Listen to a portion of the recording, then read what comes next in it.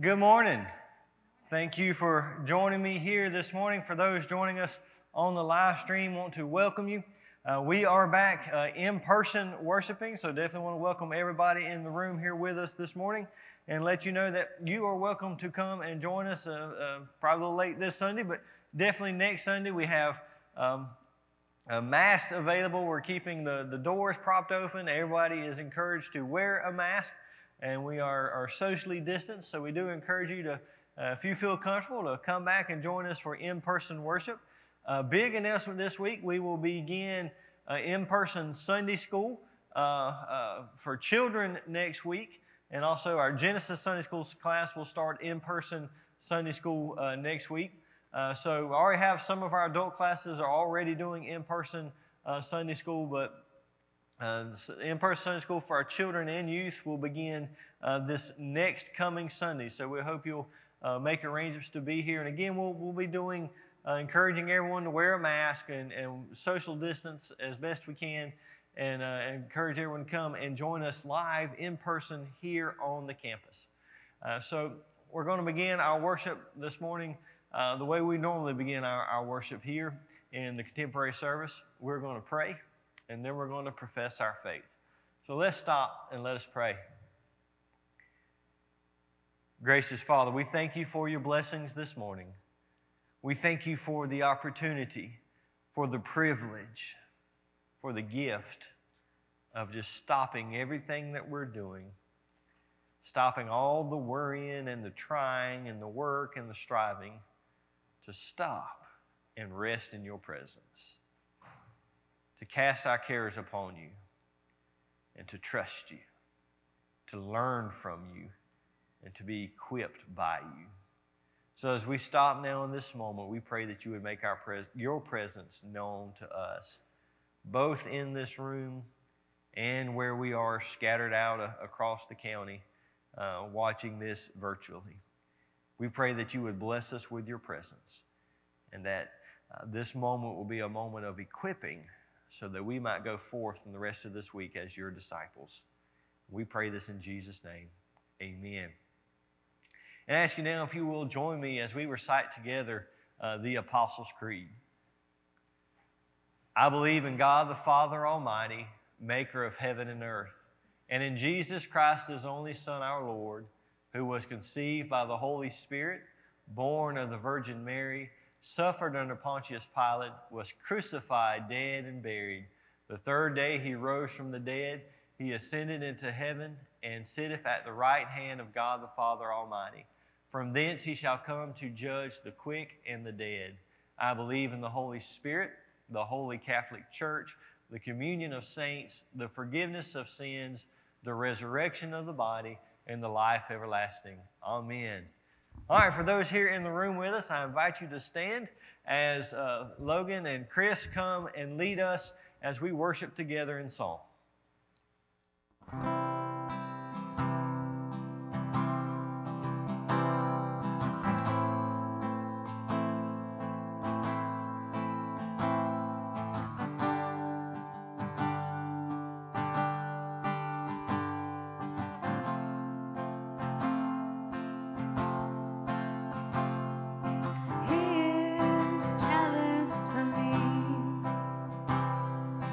Love's like a hurricane.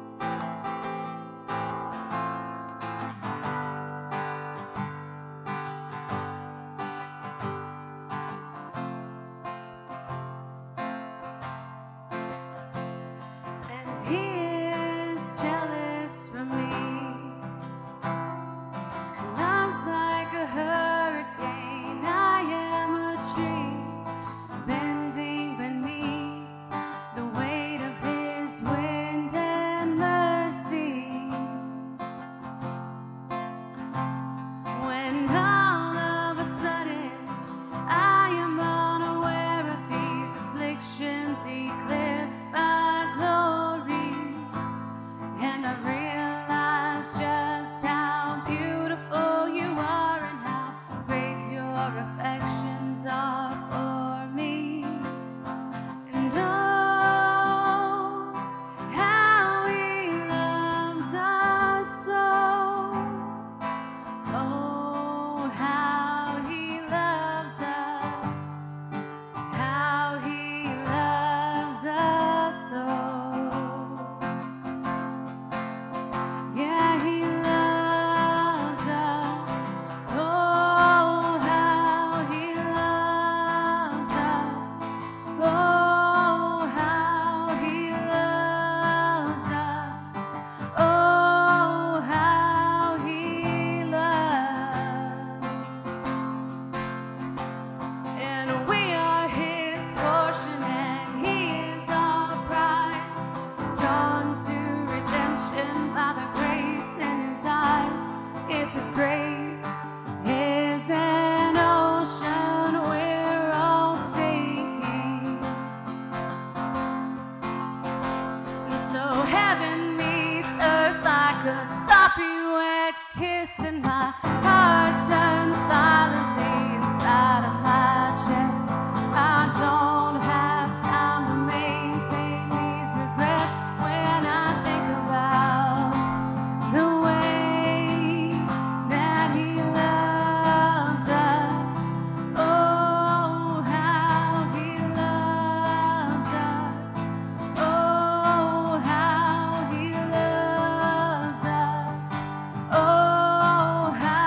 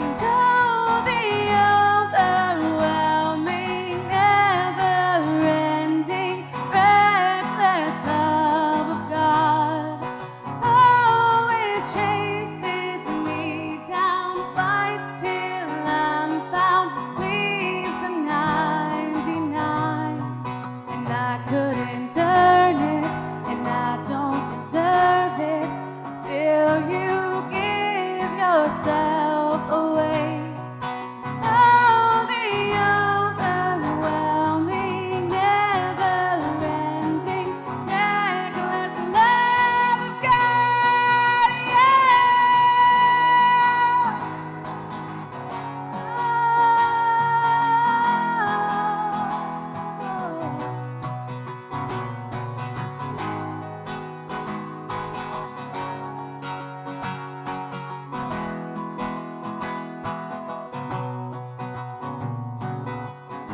There's no shadow you won't light up, mountain you won't climb up, coming after me.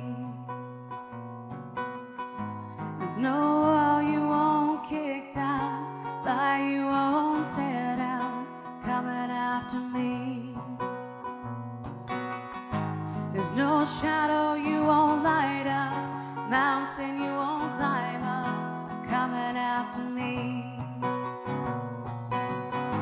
There's no wall you won't kick down, lie you won't tear down, coming after me. There's no shadow you won't light up, mountain you won't climb up, coming after me. There's no wall you won't kick down, lie you won't tear down, coming after me.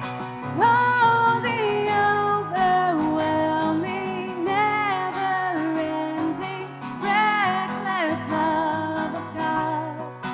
Oh, it chases me down, fights till I'm found, leaves the 99. And I couldn't turn it, and I don't deserve it. Still, you give yourself away. Oh, the overwhelming, never-ending, reckless love of God.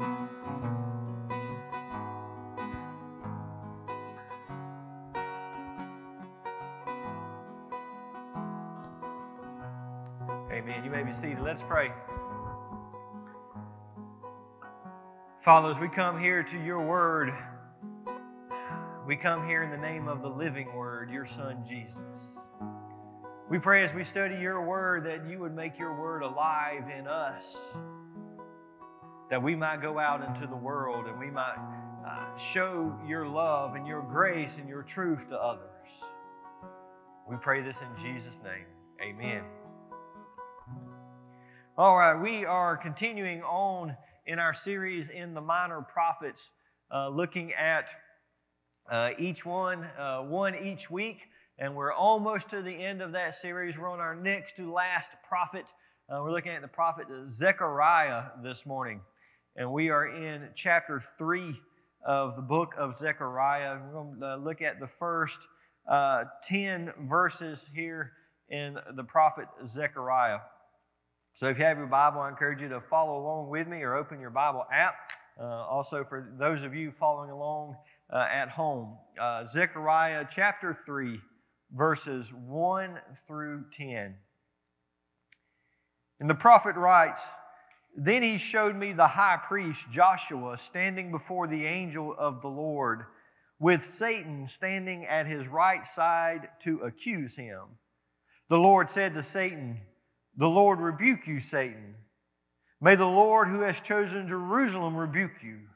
Isn't this man a burning stick snatched from the fire?' Now Joshua was dressed with filthy clothes as he stood before the angel. So the angel of the Lord spoke to those standing before him, 'Take off his filthy clothes.' Then he said to him, 'See, I have removed your iniquity from you, and I will clothe you with festive robes.' Then I said, 'Let them put a clean turban on his head.' So a clean turban was placed on his head, and they clothed him in garments while the angel of the Lord was standing nearby. Then the angel of the Lord charges Joshua, 'This is what the Lord of armies says, if you walk in my ways and keep my mandates, you will both rule my house and take care of my courts. I will also grant you access among these who are standing here. Listen, high priest Joshua, you and your colleagues sitting before you, indeed, these men are a sign that I am about to bring my servant, the branch. Notice the stone I have set before Joshua. On that stone are 7 eyes. I will engrave an inscription on it. This is the declaration of the Lord of armies. And I will take away the iniquity of this land in a single day. On that day, each of you will invite his neighbor to sit under his vine and fig tree. This is the declaration of the Lord of armies. And this is the word of God for the people of God. Thanks be to God. Guilty. Guilty, declared the opposing attorney. There he stood before the judge, pointing at the accused. His appearance would have never given away his true intentions, how evil they were. He was dressed in the finest clothes that fit perfectly and gave him an air that demanded respect. His hair was perfect. His face was handsome with a youthful gleam in his eyes and a devilish smile. He spoke with great eloquence, expertly crafting the words of his accusations, making sure there were no contradictions and there were no loopholes in his reasoning. He spoke with a voice that was strong and clear, and it filled the courtroom. The accused was guilty, and there was no way he was going to weasel his way out of the insurmountable case that was being presented against him. The evidence against the accused was great and undeniable. There was no mishandling of the case. There were no technicalities that could be claimed, and there were no details that had been overlooked.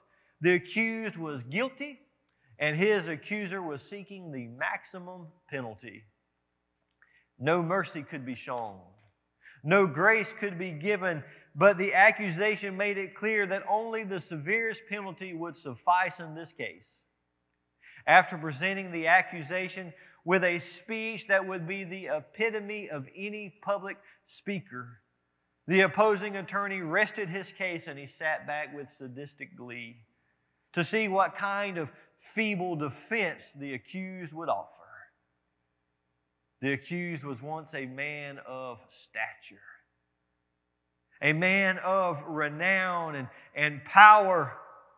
He was an influencer before we even had that word, before there was such a thing. He was respected and revered.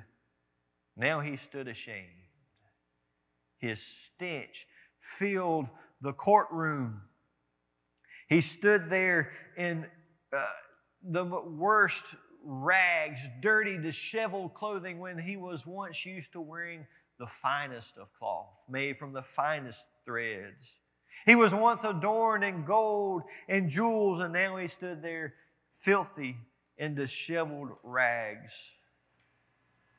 The defendant could offer no defense. In fact, not a single word came out of his mouth. He heard the indictment and how persuasively it had been articulated. He could say nothing. He just stood there before the judge in shame. His accuser waited in delight in that moment of silence as the judge considered the case. He knew the judge would throw the book at this reprobate, at this wretch that stood before him. He was taken aback when the judge declared the defendant not guilty. The judge did not stop there. He publicly reprimanded the accuser. The judge said, "Isn't this one before me an upstanding citizen who works to spread goodness the way a burning stick spreads fire?" He ordered that the man be given new clothes, fine clothes, and that he be restored to his former status. And there on the spot, the judge declared that this filthy wretch was clean. The accuser could not stand for this. This was a miscarriage of justice. It was unheard of. It was unfair. But it wasn't the first time this had happened with this judge, and it wouldn't be the last. So he set his sights on the judge. If the accuser was going to put a stop to this kind of nonsense, then he had to go after the man at the top. And it took some time, but one day he caught the judge away from the courtroom, away from the crowd, away from witnesses. He caught the judge in a moment of weakness, in a moment where he was vulnerable to attack, a moment when he was alone. The accuser wasn't going to get him out in public. That wasn't his style. He's much too smooth for that. So he caught the judge alone and he confronted him. He basically said, "You're a fraud. You're a fraud, and you know it. You claim to be high and mighty, but I know that you know you're a fraud. In fact, if you really are who you say you are, prove it. Use your power. Prove who you say you are. Show the world that you're not just some pushover. Or submit to me, and I will keep your secret a secret. I will keep you in power, and no one will know that you had this moment of weakness." The judge was weak. He was alone. But he didn't fall for this attack. He didn't become defensive or try to explain himself or his actions. He sent the accuser away, disappointed once again with one sentence: "Get behind me, Satan." Disappointed once again, the accuser was not put off. If you really want to bring somebody down, if you really want to stop something that's more systemic, you need somebody on the inside. You need an informant. And it wasn't long before he found someone who was willing and ready, someone who would turn over the ringleader and to do it on the cheap. He would do it for only 30 pieces of silver. That's all it took for this insider who was close to the top to turn on his leader. And like any good cop movie, they raided them in the pre-dawn darkness. They came in and caught everybody off guard. But it seemed like the judge was not caught off guard, like he expected this moment to happen, like he knew it was coming. He didn't try to run or fight. He went willingly with the officers. He was tried in the court of public opinion. Even though the actual trial court could find no wrong with him, the public wanted vengeance. They wanted to bring down this judge who was not holding the guilty accountable, who wasn't upholding the law, and who was leading a revolution. And they got what they wanted. He was beaten in the streets. He was paraded through town and was hung high on a hill outside of the city. Vigilante justice hijacked the legal system to bring down a heretic. He died so quickly that his supporters didn't have time to buy a grave for him, so they had to borrow one. The accuser was filled with the light. He had finally won. He thought he had changed the world and that he would now win in all of his indictments. Because you see, you and I stand before the judgment seat accused. The accuser has exposed all of our sins, and even those we thought nobody knew about, he has prepared an unbeatable case against us. He doesn't relegate his case just to the courtroom. No, he finds us when we're alone and we weak, and he whispers in our ears that he knows we're frauds. We try to put on the good Christian front. We try to look all holy and righteous and make people think that we're good, but we know down deep inside we're not as good as we want other people to believe. We'll do stuff like we'll tell people, "I'll pray for you." Well, we get busy and we forget that. We believe in mission, but we think it's better for other people to do it. We cuss from time to time. We get angry. We hold grudges. We love gossip. We do all sorts of things we know the law says we shouldn't do. Even our best behavior is really just filthy rags when we stand before the judgment seat. But the accuser has not won. Guilty though we are, it is not the final word in our case. No, because we are forgiven. Because the judge still sits on the throne. He died, yet he lives. The judgment he passes on us is forgiven. He has given the order that we should be clothed in righteousness, washed clean, and made new. He stretches out nail-scarred hands as He stands on pierced feet, and He welcomes us into His embrace as He says, "Child, come home." He calls out, "My sisters and brothers, come and receive the inheritance your Father has prepared for you." He invites us as His bride to a wedding feast that will last for all eternity.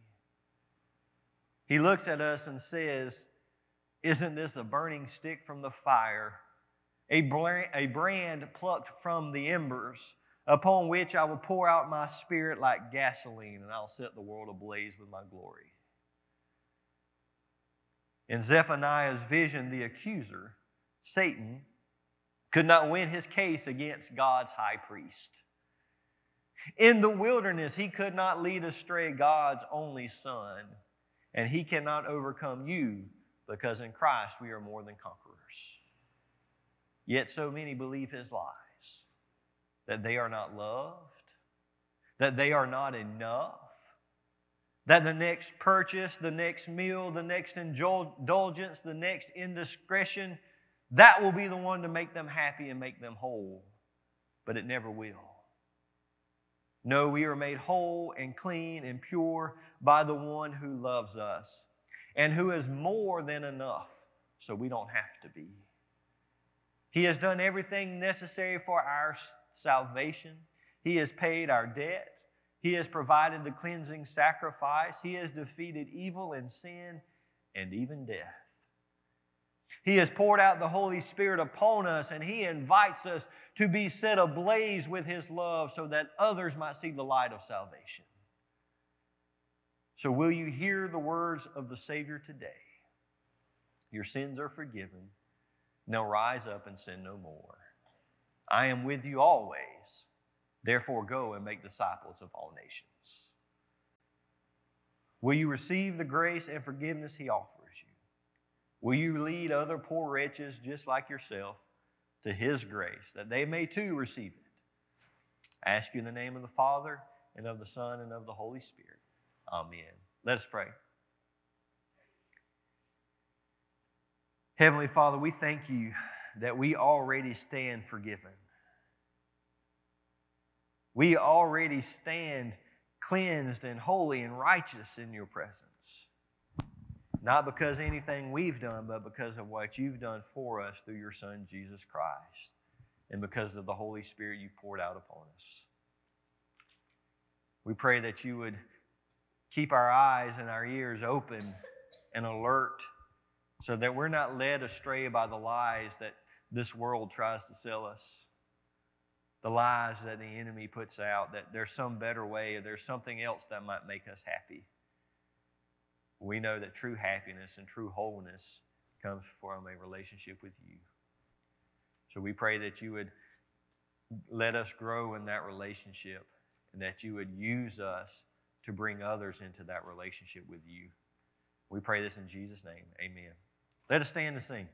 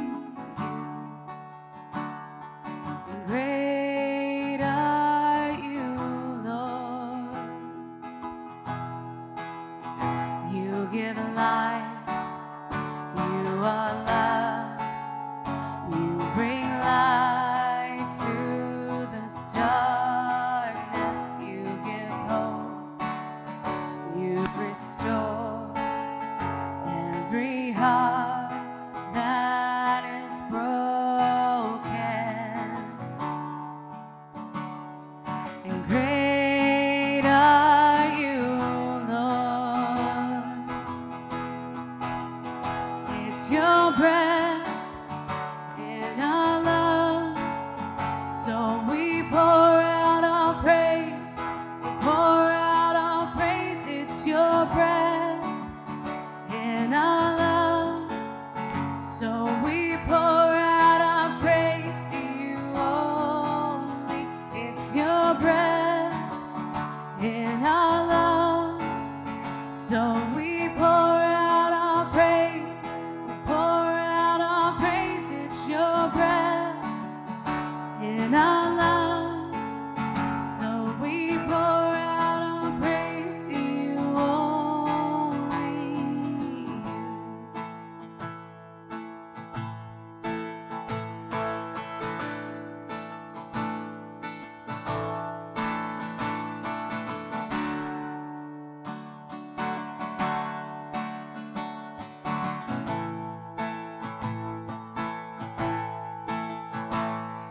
And all the earth will shout your praise. Our hearts will cry. These bones will sing. Great are you, Lord. And all the earth will shout your praise. Our hearts will cry. These bones will sing. Great are you, Lord. And all the earth will shout your praise. Our hearts will cry. These bones will sing. Great are you, Lord. It's your breath in our lungs, so we pour out our praise. We pour out our praise. It's your breath in our lungs, so we pour out our praise to you all. It's your breath in our lungs, so we pour out our praise. We pour out our praise. It's your breath in our lungs, so we pour out our praise to you only. You. And great are you, Lord.